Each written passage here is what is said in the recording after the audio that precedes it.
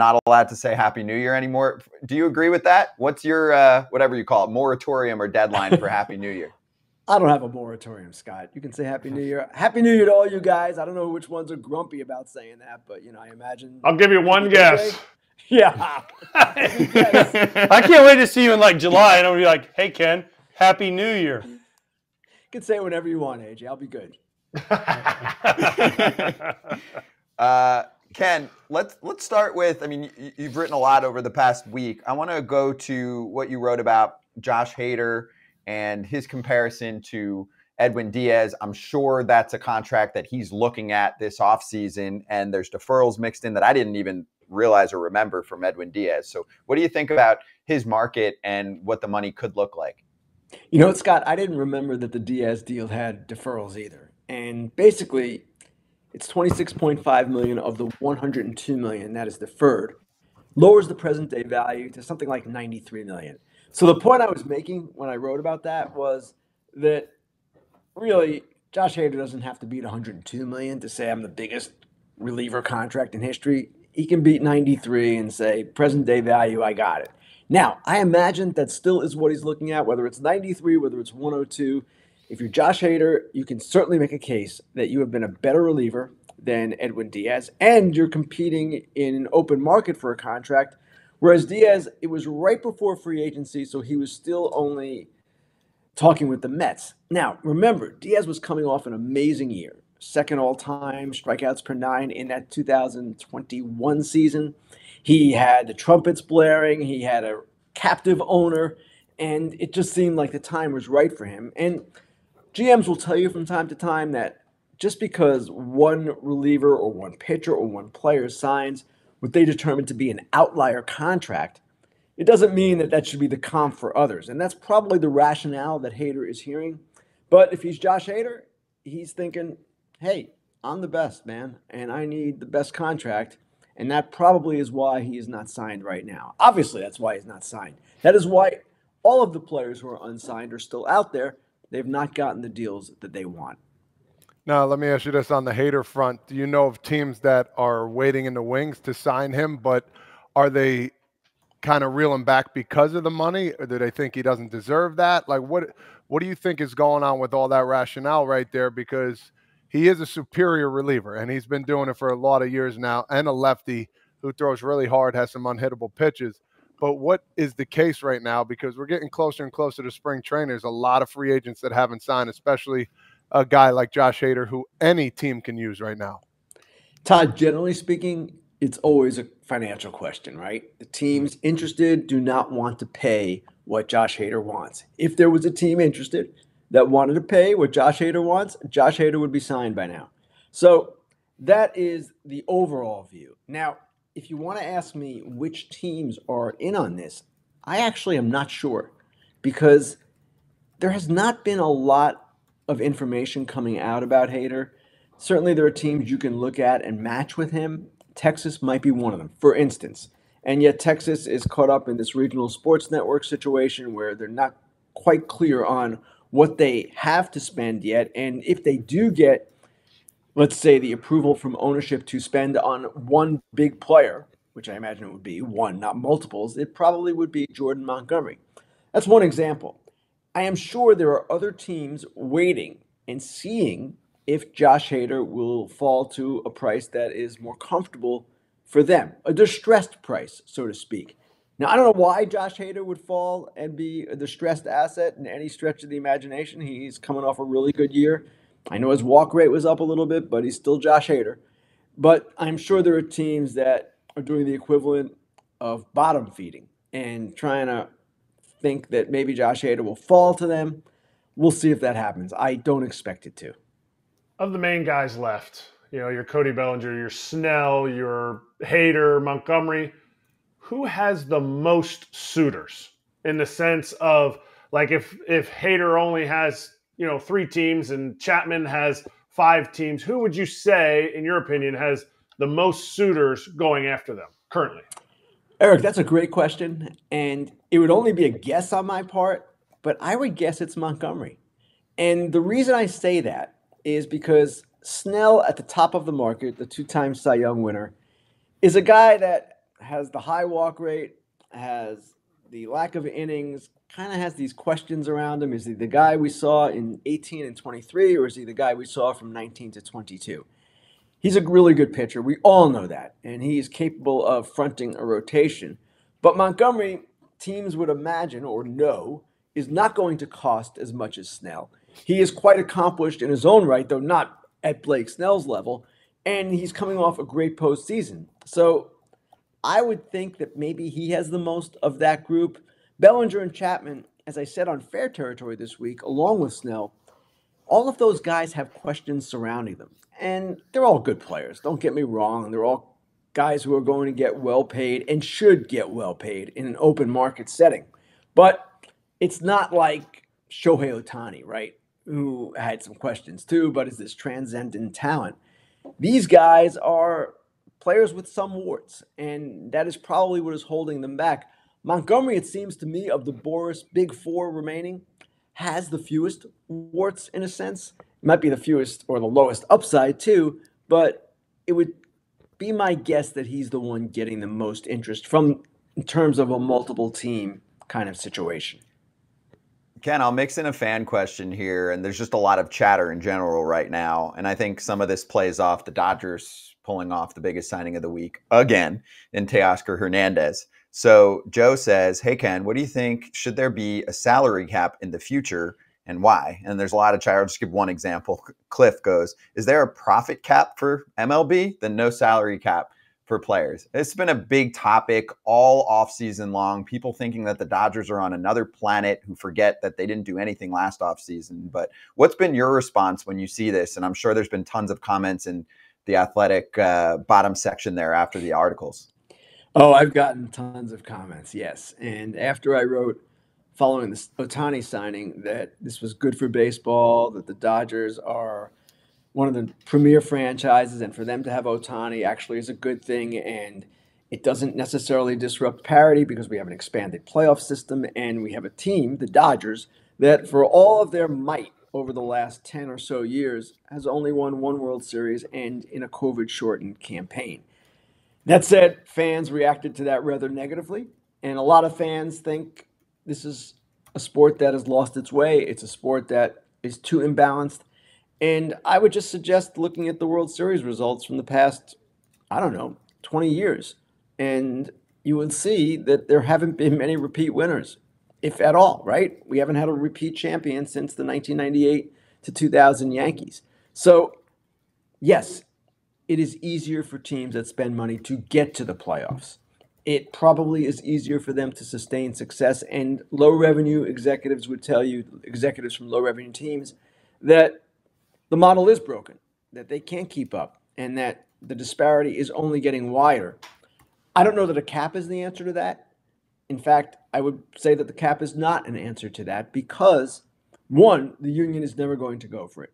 This is the one union that has not caved on a salary cap among the professional sports leagues unions. And the other thing I would say is that baseball can do things structurally to enhance competitive balance beyond where it is now, beyond the things that are in place now, beyond revenue sharing, beyond draft pick compensation.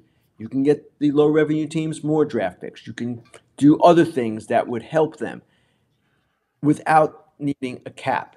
And I would also say, if you look at the other sports, everybody says, oh, the NFL is great because it has a cap. The NFL's parity is not so great. Now, granted, Pat Mahomes can stay in Kansas City. Josh Allen can stay in Buffalo, and that's a great thing. And that in baseball doesn't really happen long term. But to say that there's more parity in that sport than there is in baseball, I would suggest that is not the case, and you can look it up. Ken, 2 weeks from now, I think the 23rd, right, is when the Hall of Fame is announced. Is that correct? So you got 2 weeks, and you just released your ballot recently, and you voted for 10 guys. Can we show your ballot on there? You can show it, but it was 9, AJ, not 10. 9, sorry. I couldn't see my toes. There it is. And also on Fair Territory, you can hear more. But what do you got? We can't see it because of the scroll. I just wanted to talk about Ken's signature on the bottom down there. That's what you wanted? Yeah, I don't care about who he voted for, but his signature is unbelievable. It's like a fourth grader's signature. AJ, and then inaccurate. You know what the problem is, Ken? You've written in shorthand your whole life, So then when it comes to actually write your name in print, you're still writing it in shorthand. Well, my handwriting is a subject of great humor in my household, and at least one of my 3 children, one who will remain nameless, has equally bad handwriting, and we can't figure out how that happened. Probably hereditary.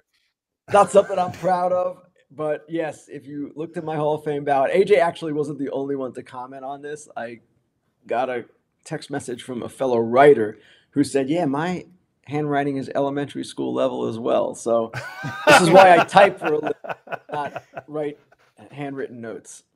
Oh, I like that. Let's normalize bad handwriting. dude. But if he's I don't know that we shorthands, need to normalize it, Scott. when you work with Ken, he's shorthands in his little. He carries his notebook around. Yeah. And it's like, I'm like, dude, you're drawing doodles in that thing? What is that? And he's like, no, I can read. I'm like, what? That doesn't even make sense. It's his own language. No one else can That's steal true. the No one can notebook and decipher see it. what he says in It's there. like the Enigma in World War II. All right. Well, then, I mean, we might as well, while we're there, you posted that. You spoke about it on Fair Territory.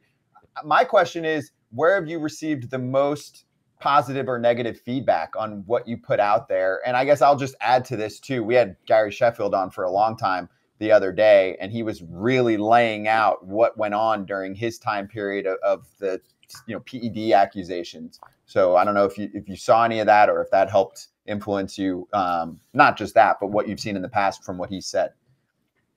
Scott, you're assuming I've been looking at the feedback, and kind of with the Hall of Fame, I try to stay away from it, but I have voted for Chef pretty consistently over the last several years, so nothing he said had anything to do with that. Although I did enjoy his interview with you guys. I vote for him because he had 509 home runs, because the PED accusation is flimsy, because we have other PEDs users in the Hall of Fame. And while he was not a great defender by any stretch of the imagination, the bat waggle, the home runs, the fear he inspired in other pitchers, that is what does it for me. He is a Hall of Famer for those reasons. I would imagine on my ballot, the most feedback, or the most people upset, would be with Rollins and Utley, and Rollins in particular. And I explained in the column that I wrote about my ballot why I voted for those two. And it kind of goes back to Trammell and Whitaker, who are 2 guys that had very similar careers for the Detroit Tigers as middle infielders. One of them didn't get in on the writer's ballot for 15 years and then got in on the Veterans Committee. And the other dropped off the writer's ballot the first year he was eligible. That's Lou Whitaker. And I always felt it was wrong, or I felt since Trammell's election, that it's wrong that Trammell's in and Whitaker's not. So I look at Utley and Rollins, and they're quite different candidates. And also, they are not as similar statistically as Trammell and Whitaker were. And you can make the case that Rollins' career OPS plus, it's 5% below league average, not good enough. But the way I see him, he's the all-time Phillies hits leader. He's a guy who was part of really good teams for 5 or 6 years, a team that went to the World Series twice, won it once. Kind of the perfect complement to Chase Utley. He's a guy with counting numbers. Chase Utley is a different kind of Hall of Fame candidate. He is a guy with a great short peak.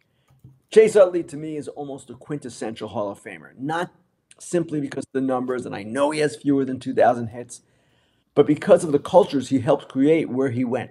Philadelphia and the Los Angeles Dodgers. Those players who were with those teams, the executives, the coaches, the managers, they revered Utley, and they revered him because of the impact he made, not just with his performance, but behind the scenes, off the field. And I just felt ultimately, if I was going to vote for Utley, and Rollins, while borderline, was certainly a guy you would not say would lower the Hall, then I wanted to vote for both. And that's why I did it. Now, I understand that people will disagree with both of those choices, if not one. And I understand why. The Hall of Fame is a very personal decision when you make that vote, that choice.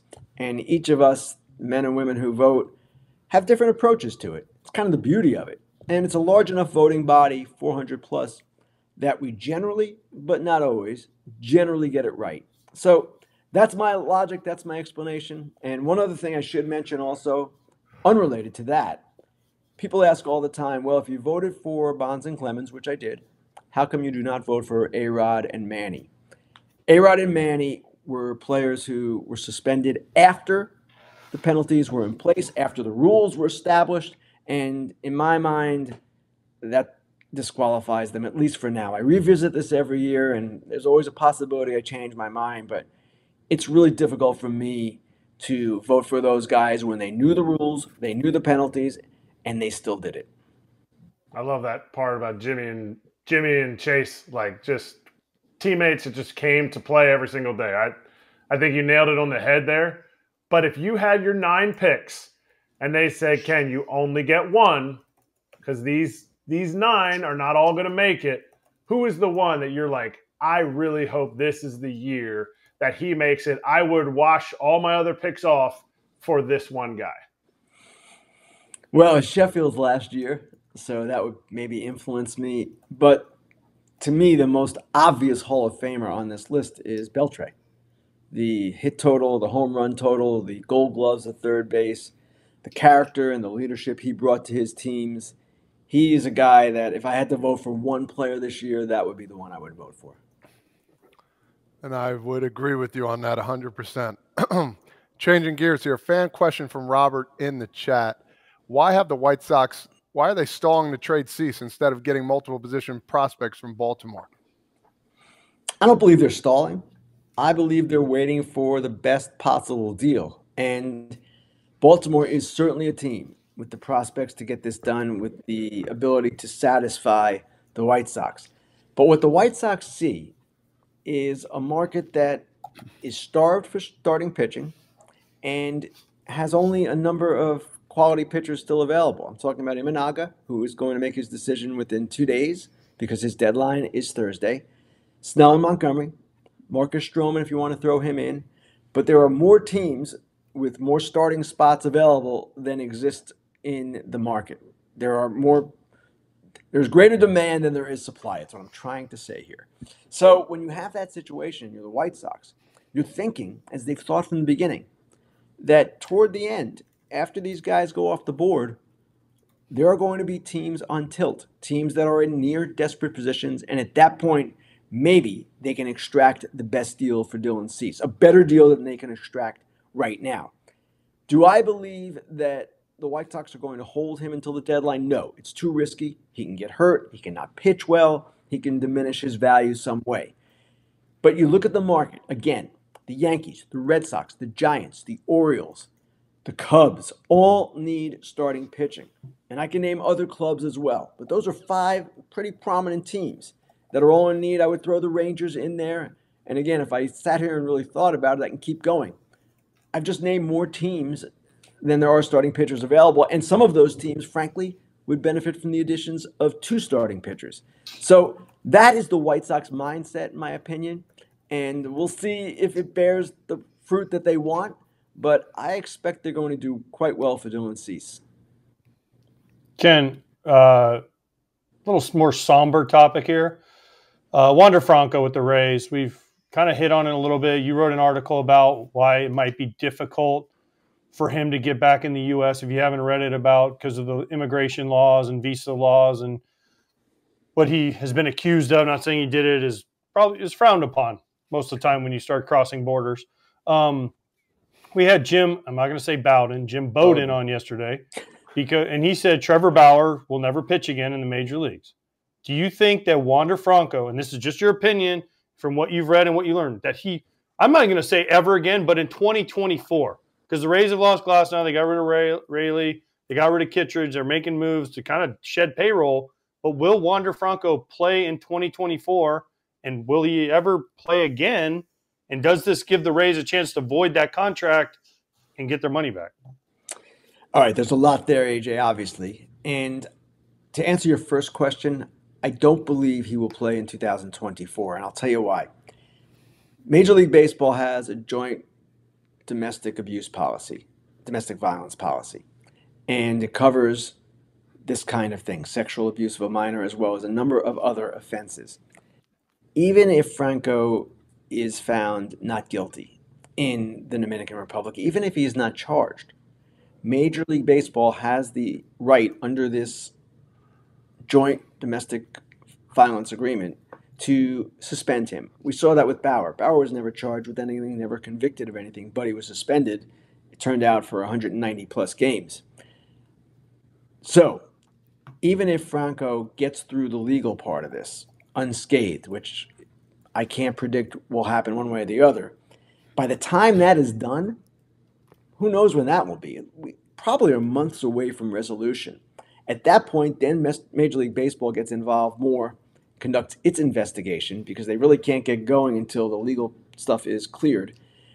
And then Major League Baseball will decide whether to suspend him or not. Now, maybe it's April by that time, maybe it's May, June, July. I don't know. Maybe it's March. But I expect that he'll get a suspension of some kind, and I expect that ultimately 2024 is going to be in jeopardy. Now, the rest of the contract. As I wrote, if he is convicted of this kind of crime, sexual abuse of a minor, under immigration law, I talked to 2 immigration attorneys, that would constitute a felony of the kind that you can bar a player for. Actually, it would bar him automatically from the country. When you're convicted of that kind of crime, that is it. You're out. So he would not come back. He would not be able to come back. And at that point, the Rays would not need to void the contract. He would not be able to execute the contract, and they would not need to pay it. Now, if he is cleared, or even if he somehow pleads to a lesser charge, if he is able to come back, right, then the question of the contract becomes more interesting. And we've seen over the years, from Lamar Hoyt to Denny Nagel to Francisco Rodriguez, teams have tried to recoup guaranteed money from players who got arrested and did not succeed. Ultimately, there was either a settlement or they paid in full. There is not much precedent for voiding contracts. But at the same time, if Franco is suspended, if he doesn't play much in 2024, the Rays save that much. And the question then becomes, what happens to the rest? And I don't know the answer to that. We're not there yet. We're not even close to that point yet where that becomes an actual conversation. And Ken, I mean, as you wrote in the story, if he did not come back, right, that's when the money gets forfeited. It would be $174 million of the 11 years, 182 guaranteed that he signed in November of 2021. I think sometimes people don't realize that when these contracts are signed by players like him, where I believe he was maybe a year-ish, if that, into his big league career, most of that money gets paid later on in the contract. Right. So for the Rays, if this plays out that way, most of the contract it would be gone. That's right. And again, if he is convicted of what is known as an aggregated felony in immigration law, then he's not coming back to the United States, and then the contract is not getting paid out, period. But we'll have to see if that happens. And yes, as you said, Scott, the way these contracts are structured, for fans who might not know, when you sign a guy with basically no major league service, like Franco at the time he signed his deal, they're paid basically in accordance with the structure that exists in baseball now. A certain amount for their 0 to 3 years, maybe a little bit more than they would have gotten. A certain amount for their arbitration years, roughly comparable to what they would have gotten. And then free agent years are where they are the most expensive, where they get paid the most. It follows the same kind of tack in that respect. So yes, Franco is still owed 174 of the 182, and we'll see how this plays out for the Rays. It's not playing out well for them, at least in terms of a player that they invested in who is not going to be available to them. A guy who might have been a superstar in Major League Baseball, and now his entire career is in question. Ken, you're a professional. We're going to let you go. We know that you have some breaking news that you were looking at your phone, because when you never look off the screen. So if you just break it now, you don't have to type anything up. You don't have to do any of that stuff.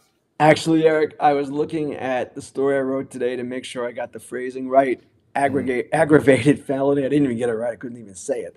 It's an aggravated felony under immigration law if he is convicted of sexual abuse of a minor. So these are confusing terminologies, or at least new terminologies that I'm not familiar with necessarily. That's why I was looking at the screen. There you go. None of us went to law school, but we thought he had who Imanaga was signing with, and then he fooled us. He lied to us. Yeah, well, that would be. I can tell you, it'll be by Thursday. So, hopefully, yes, it will. Yeah, Cold that take. would be nice. All right, Ken. Well, hopefully, we'll get some signings going when we talk to you next. All right.